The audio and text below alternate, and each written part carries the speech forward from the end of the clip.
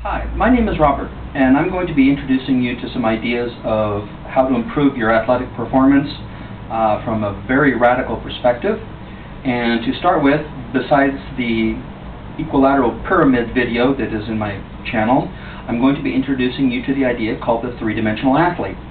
And when I measure an athlete in a laboratory, without all the fancy light bulbs that are placed on them, I'm looking at three measurements: straight forward and straight back, which is the x-axis represented by the masking tape that you can see in front of me, the y-axis, which is the perpendicular line from the center line of that tape up the center line of my body, which is the vertical axis, if you will, tape representing the horizontal axis. And there's also a z-axis, which is the area of measurement to the left and to the right of the center line of the tape. That's the three-dimensional athlete. So in measuring runners or players of multitudes of sports, when I watch them move, that's my question. I don't care how fast you run. I want to know how much energy do you waste to run that fast. Because the realities are simple.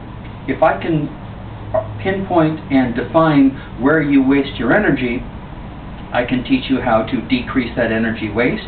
And with the saved energy, you can do one of two things: either run faster or run further. So the question becomes, what mathematical formula defines the perfect runner? And you know what? In terms of the world of coaching, there isn't a running coach, there isn't a personal trainer. No one in the field of sports medicine can define that for you.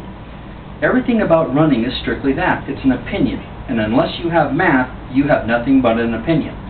And I say that sarcastically because it's very, very true. So what you're going to learn from me is all about measurement. And once you can understand the three-dimensional axis of the X, Y, and Z perspective, we'll be able to proceed further, and this will make a little bit more sense to you. So on that note, you can Google X, Y, and Z axis and give yourself a better definition of what I'm talking about if you like.